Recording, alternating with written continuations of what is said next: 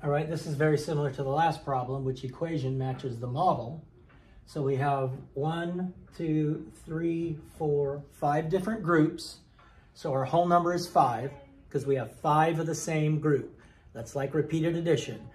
That 5 plus 5 plus 5 plus 5. But we're not adding 5. We have 5 groups, and each group's going to have 10 in it, 11, 12, 13, 14, 15, 16, 17, 18. It's going to have 18 hundredths. So we have 5 times 18 hundredths. Well, this has 5 times 18 hundredths. This has 5 times 18 hundredths. This has 5 times 18 hundredths. This has 5 times 18 hundredths. That does not help us much.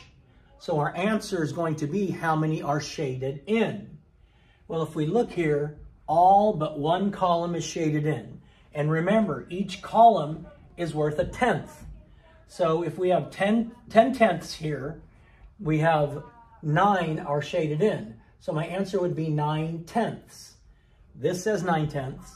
This says 90, which would mean 90 of these things, the whole thing would be colored in, which we don't even have enough room for that. That's cray-cray.